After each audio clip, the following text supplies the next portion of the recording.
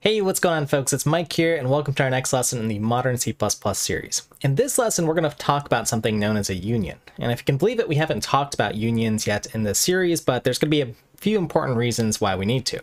One is that unions differ slightly in C++ and C in that you can actually have data members. So I want to show you an example of that in case you just weren't aware that this was a thing. And otherwise, I want to go ahead and show you a few just examples or some use cases of how to use unions in C++. They're frequently used in C, and often you'll find similar use cases in C++. So with that said, let's go ahead and take a look at unions so we understand them just a little bit better here. So what I'm going to go ahead and do is just start with some of the syntax here. Let's make sure our terminal is nice and big so we can see everything. And basically, to create a union, it's going to look similar to a struct or a class. So let's just call it union. That's the keyword. And I'm just going to give it some generic name here like u and a semicolon to terminate it. Now this at this point creates the union. And now I can provide some member variables here, or some fields if you prefer that terminology. And let's just go ahead and create a few different fields here. Things like I, maybe s, and maybe f for float here. All right, now what's going on at this point is sort of interesting with unions, and this is where they differ than structs. So I want to go ahead and illustrate, and then I'll show you in the code what happens with a union. Now, a union differs from a struct in an important way, in that it only holds, or its size, and we're going to check this with size of in a moment here, the largest type here. Okay, so that basically means our union here, so I'm going to actually draw it out here, and I've just named it u here, is only going to be, or the size of here, size of, is going to be the maximum of I, s, and f. And I'm writing that in a little bit of a pseudocode here. But that's it. That's the total size that it's going to take here in bytes. Now, why might you want to do this? Well, the idea is that you can hold some data that might be important, but you don't want to take the space of everything. So I'll give you an example in a moment of an actual use case of this, albeit a C use case, but you'll see why this is useful. So let's go ahead and just play around with our union a little bit. So let's go ahead and create one here. So I'm going to go ahead and create it. U will be the name, not the greatest name here. And I'll just call it, how about just lowercase or my union. And then we can access the different fields of our union at this time here. So I can set .I equal to, let's say 50. And let's go ahead and print out that value here. So let's go ahead and print out my union.I, and we'll go ahead and see what the value is here. And let's go ahead and just compile this. And this isn't a new feature in any way, but I'm still going to use C++ 20 because that's generally just what I like to use here in this series, and our source file here. Okay, so works as expected, simple enough here. Now, what's sort of interesting here is what if I go ahead and access my union.I, and then what if I try to print off one of the other fields here, maybe at s here. Let's go ahead and see what value we get here. And we still get 50. So that's pretty interesting because the short, which is again just a smaller integer, usually half the size, still prints out at 50, but we never set it here. And it's true in C++ we don't have default values, but maybe we just got lucky. And this is where things are sort of interesting. Maybe 50 was just left over in memory here. So what if I try another value here, like 50,253, which still should be within the limit here. Or, okay, this isn't within the limit of an integer. So maybe we got garbage this time. What if I go ahead and set it to 2003? That's going to be arbitrary enough, right? Well, again, just to illustrate my point, this time it fits. Because again, well, we need to think about how big is an integer, usually 4 bytes, how big is short, usually 2 bytes. So again, this range, or the number of sort of zeros that we can store in our unions for the byte values, or the actual binary here, would be the largest of these types, which for an int, a short, or a float is probably going to be 4 bytes. And in fact, we can actually verify this. So let's go ahead and just print this out here. The size of my union. And let's just go ahead and print out the size of each of our types as well here, just to see that we have the maximum here. So size of int, size of the short, and our size of the float. Okay, so here's our code. I'll make it just a little bit smaller here so you can see everything on one screen just for a moment here. And let's go ahead and compile this, run it. And again, you can see 4 is the size of int, 2 is the size of a short, and 4 is the size of a float. Thus, the largest size here, which stores any of these possible types, would be 4 bytes for either our float or our integer type here.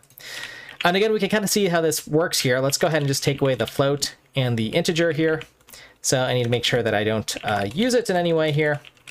And let's go ahead and check what our union size is now.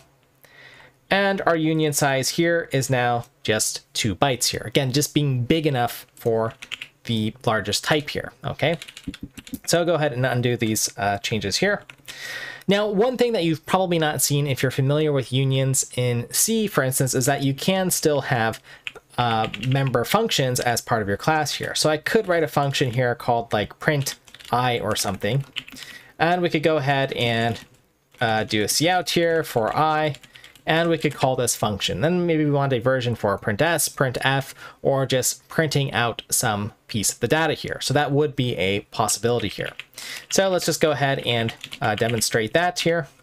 And I'll go ahead and copy this line here and go ahead and show you that we can call my union print I. And the same rules apply, or many of the same rules do apply here. Oops, looks like I made a little bit of a mistake here because we're calling void here. Just need to call print I. There we are.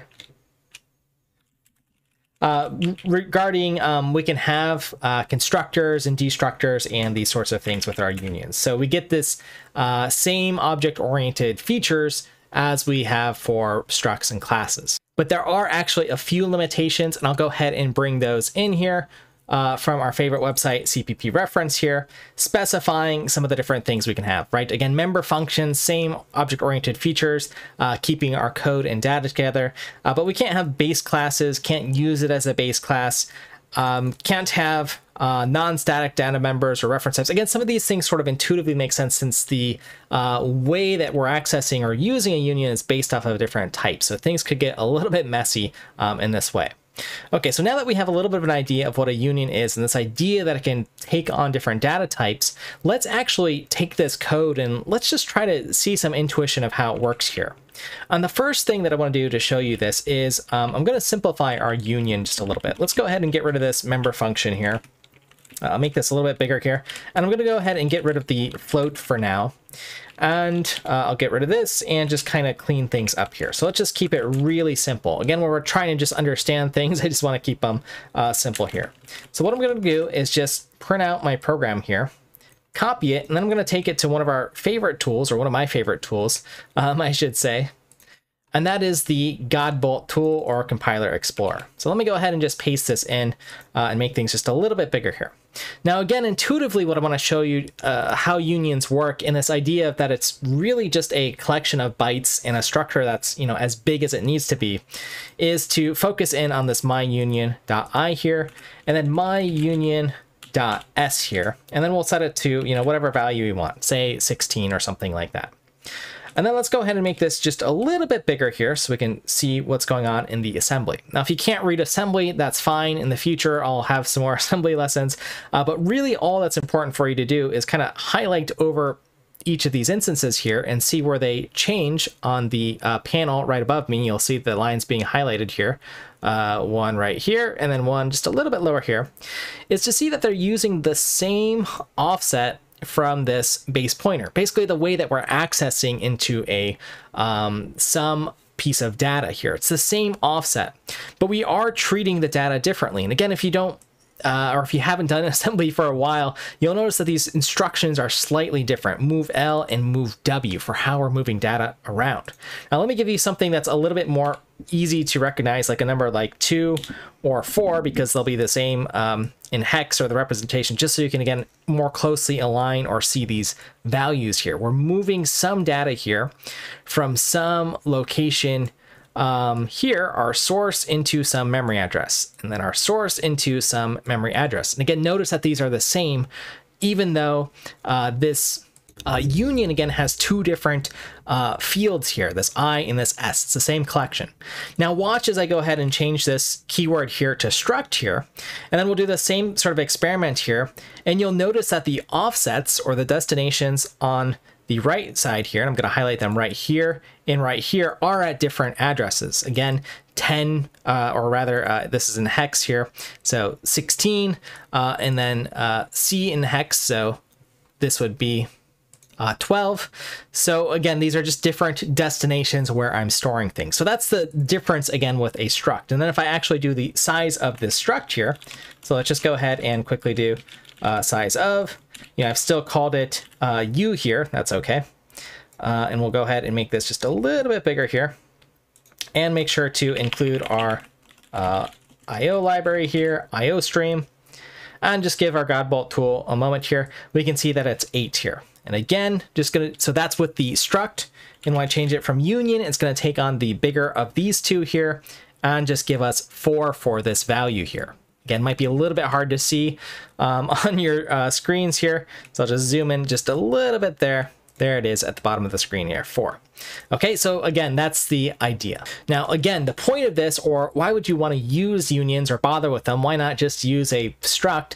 Well, this often is very useful if you want to pass different types of data around. And let me give you an example of some data here using the simple direct media layer. So many of you folks might have seen this playlist, or if you're into gaming and graphics, have used SDL, the simple direct media layer. But here's an actual example of a union that they have here, and it handles different events. So maybe you want your actual system to be able to pass events around, like the user did some action. Well, depending on what that action is, we might want to treat it differently. So was it a mouse click, a joystick click? Did you, move the screen? Did you exit? These are all just generically events, and it's a nice way to sort of organize everything together. So you wouldn't want to create all these different structures and have to handle all these different cases. You would just want to treat an event, well, as it is in a sense. So here's the different types of events here.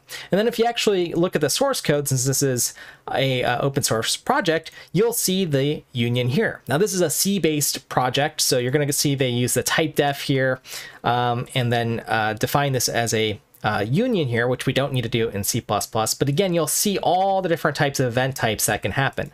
And again, we're not storing all of this data because, well, this would be a lot to pass around in just one structure, right? If this was a struct, we would need to hold a window event, a keyboard event, text editing, text input, etc., etc. All of these fields. This would be many bytes versus just one sort of union that could hold everything together. So that's the idea and sort of a motivation, or maybe a good use case of unions to compact the data together. So folks, I hope this was a useful lesson. I hope you learned a little about unions if you haven't seen them. Again, they're slightly different in C++ than in C because we can have member functions, for instance, but I think they're really super useful to use, and when they're used properly, can really be a nice optimization as far as how much memory you're actually accessing. Now, in a later lesson, we're going to actually look at something else known as a variant, which is sort of something known as a tag union. So make sure you subscribe so you don't miss that particular lesson as we continue on here. I hope you enjoyed this. If you learned something new, give it a thumbs up. And if you didn't learn anything, well, leave a comment and let me know what I can produce later on. All right, folks, thanks for your time and hope you enjoyed this, and we'll see you next time.